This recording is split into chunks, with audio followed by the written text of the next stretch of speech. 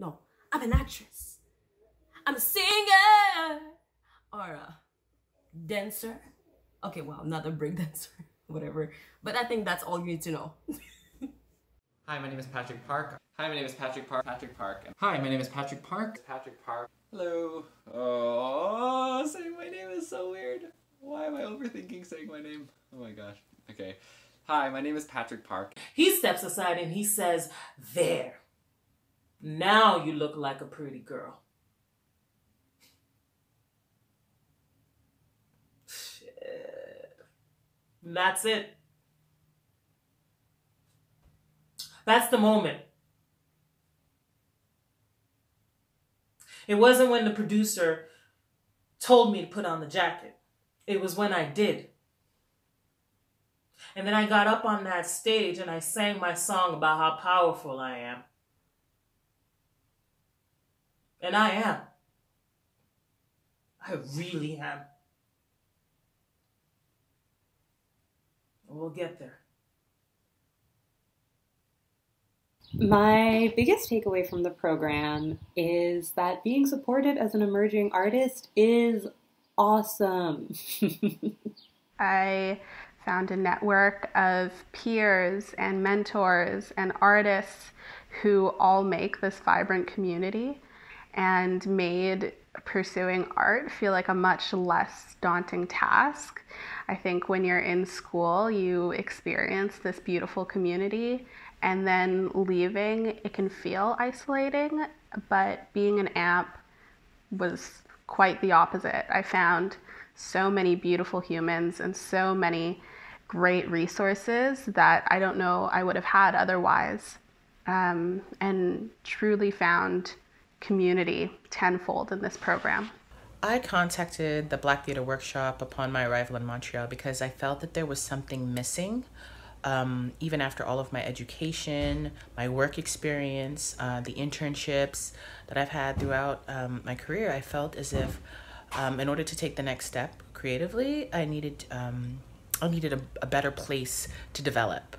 So I am an actress from Montreal, but from the French part.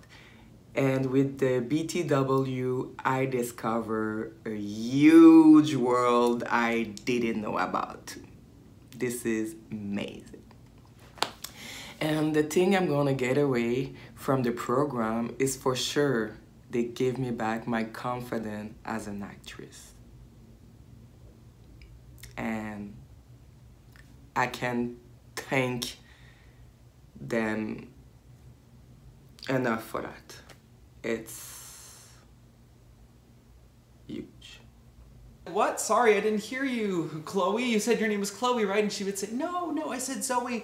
I said Zoe, and then you would say, oh, see, I thought you said Chloe because it's just I'm very busy with other stuff right now is the thing, but then you didn't even end up saying any of that to her because you were too worried that your hands would be sweaty, which they weren't even that sweaty until you started worrying about them being sweaty, which made them sweaty. And so you put them under the hand dryer in the bathroom, but then they were still sweaty, just very warm now as well. Oh, you know she's waiting, just anticipating things she may never possess.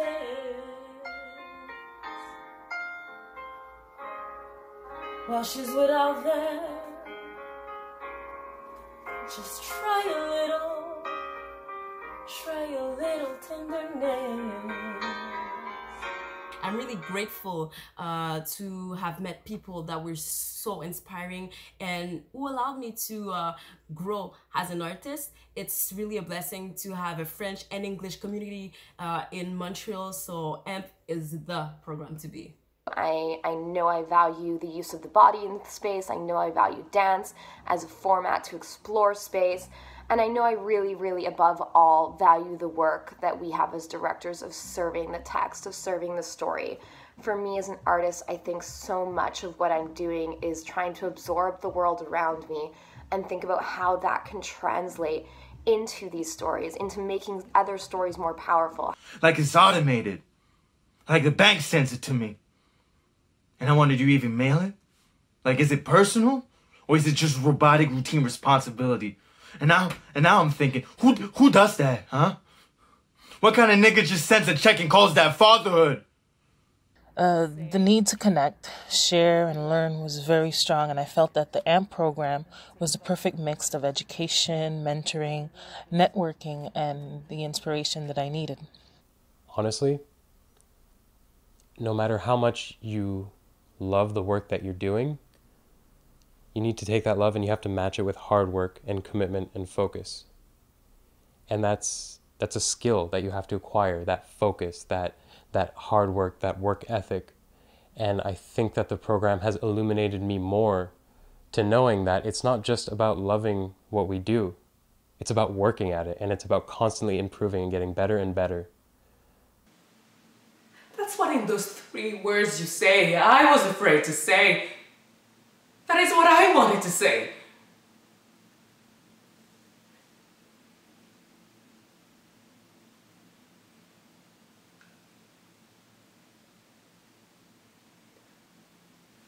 Take me.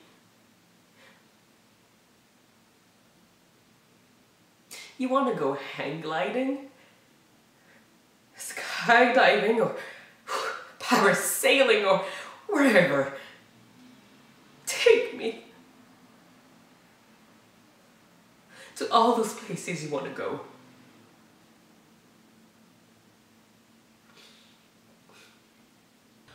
I just wanted to be a better actor. Like, I'm a great singer and I know that, but I felt like even my acting through song was lacking and my acting in general was lacking, and I don't want to ever be somebody who's hired to work in a show because I sing really well. I want to be hired because I tell a story really well. I learned mainly that when I cultivate my own voice, that it's worthy of standing on its own. That I don't need to compromise or defend, placate or validate what I say. AMP is a place that not only gives you space to work, time to work, and connects you with really amazing artists, and like both professional and emerging, but it also it gave me the sense that like, oh yeah, being supported rules.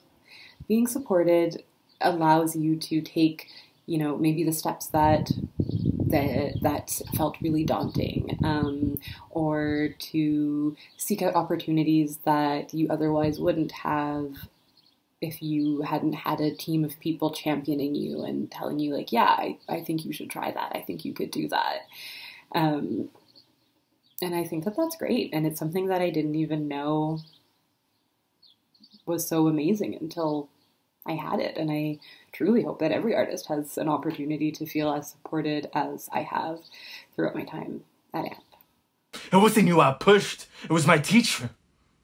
But I wished it was you. I wished it was you so bad I had to pee. Almost fucking peed on myself right there in front of class. And I don't know if that's hate or love or something else I was feeling. But I know why Bigger Thomas did what he did. And I hate that I know. But you, I hate more. You, I hate most of all. And realizing that you're worth it. You think you're new, you think you're beginner and you know less than others, but there's this sense of helping, of being there for each other, that it's very, very new to me. And I still have to adapt to it, maybe because of my background, I don't know. But yeah, building community is, I would say, the #1 thing I would take away from the program, that is for sure. So in AMP, I found the advocacy that I was looking for.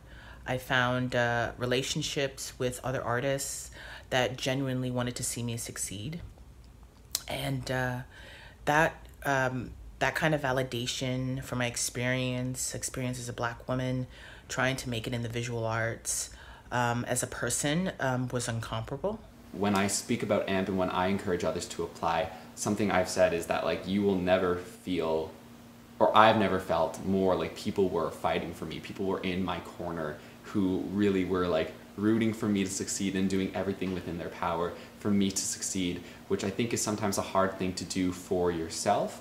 And it inspires me to do that for myself and to want to do that for others. And I think especially in a community of people of color, we really need that, or I found I really need that, because I don't always feel entitled to success, and I don't always feel entitled to doing something great because of the world and the way it sets us up, I suppose. I found her lying on the floor in the kitchen.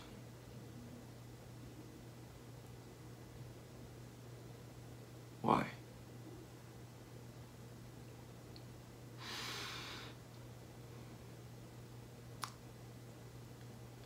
Why she didn't come to me?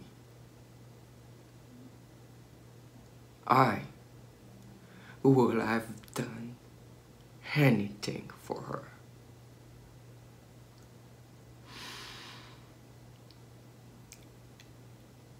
Anything.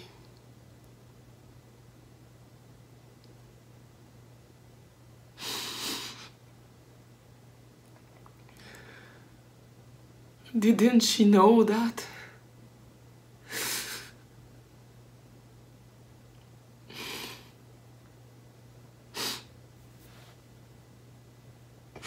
For me, I think it was a sense of home, you know? I felt like I could grow there and get the support that I felt like I needed to grow as an artist, you know what I mean? And what I got was a bit more than I bargained for, which I'm grateful for. How can I take my own lived experiences and the lived experiences of those around me? How can I collaborate with the artists that I'm blessed to work with? That's really what I'm exploring right now as an artist and who I think I am. I see myself primarily as a collaborator, someone who's just collaborating with others and trying to make sense of the world together. I also did a minor in human rights, and so that pairing made me really interested in socially engaged theater and what are the possibilities for change using this medium. The best way that I felt I could do that personally was as a director and questioning whose story gets told and how is it told. A big inspiration for me is Mary Overly, who founded the 6 Viewpoints. And she investigated, okay, who gets to make the first stroke on the canvas in the rehearsal hall? And that's something that really sparks my interest as well. So I think about hierarchy and space a lot. That being said, I still feel like a student and I'm still growing and learning and figuring out, okay, what am I interested in and how do I want to best execute that? And it's an ongoing process. If one of us turn out to be evil, then that's enough for them. They can turn off the news and go to bed and pretend that they know everything about us. Because white people see what they want to see. And every stereotype has a grain of truth, and you're that grain. So when their razor-sharp eagle eyes focus on you, motherfucker, they're gonna blow your ass up to the size of a boulder, and the rest of us are gonna get blocked out of their vision, and all they'll see is you. A creep. A pervert. A pig. Now, I don't like policing my own kind like this, but one of us has to. I'm gonna make sure that pieces of shit like you have no safe place to live, or work, or hide. I'm gonna make every day of the rest of your life a nightmare beyond reckoning. I will fuck you up.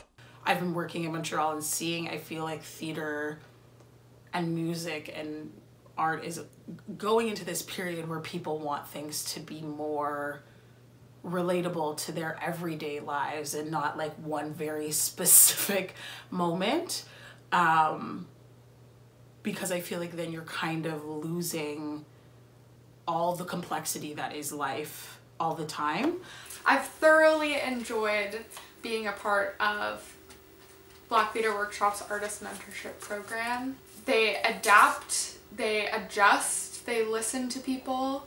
Black Theater Workshop is not just for Black people, it's for uplifting the voices of Black people. It's for uplifting the narratives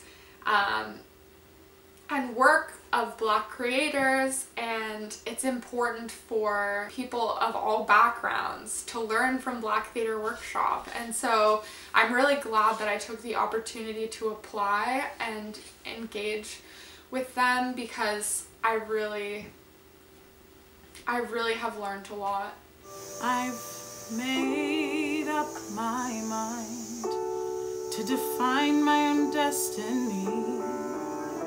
I look at my environment. Now that I'm done with the program, I've kind of found myself as an artist. Like I said, I'm a poet, spoken word artist, performer, singer, musician, overall storyteller. I use a lot of different art mediums to tell my stories. And now that I've made it through the BTW mentorship program, I see myself as an artist who's not afraid to ruffle a few feathers if it means that I get to tell a story that has been waiting to be told. I'm part of all of that whole, you know, big human schematic or puzzle or whatever you want to call it. And yeah, man, the way I see it is that, you know, we gotta let people know about these stories that haven't been told before. You know? And it's about time that they be told. I'm talking about stories about Black queer women. I'm talking about young Black people who've, for example, grown up in Montreal North and in the city, and their lived experiences of racism and systemic oppression and things that I've been craving to see. Those are the stories that I want to tell. And if that means that I make some people uncomfortable, then so be it, because I think those stories need to be told regardless.